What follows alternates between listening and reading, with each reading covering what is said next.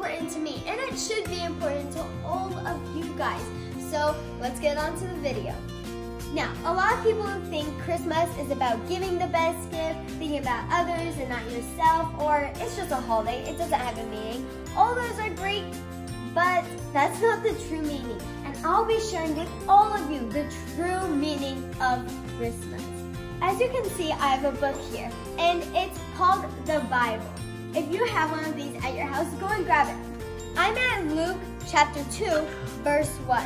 And it came to pass in those days that there went out a decree from Caesar Augustus that all the world should be taxed. Well, there was a person named Joseph, and he was engaged to a lady named Mary. And Mary later realized that she was pregnant. So imagine having to deal with a bill, and not just that, and with an engagement, and with a baby. That's a lot of money to pay, and I don't know how they're gonna handle it. So thankfully, it was all part of God's plan. He's like, don't worry guys, I got you covered. Anyway, while they are in Bethlehem to pay their taxes, they got into a little bit of trouble. They forgot that they need to make reservations. So they had nowhere to stay. And their baby Jesus, was about to be delivered. So they were thinking, where are we gonna stay? Then they found one guy. And the guy said, well, maybe you can stay in my barn. So now, in the same country, there were shepherds watching their sheep at night.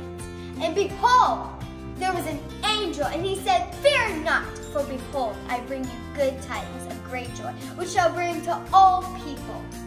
When the shepherds got there, they saw a chicken, a cow, Joseph, Mary, and baby Jesus. They might be thinking exactly what you're thinking. Why? Why would the Son of God be born in the barn and laid in the manger? The answer is, the world was in trouble, and we needed a Savior. That was the true meaning of Christmas. And I hope you all share this with your friends and family. One way you can do that is sharing this video with other people.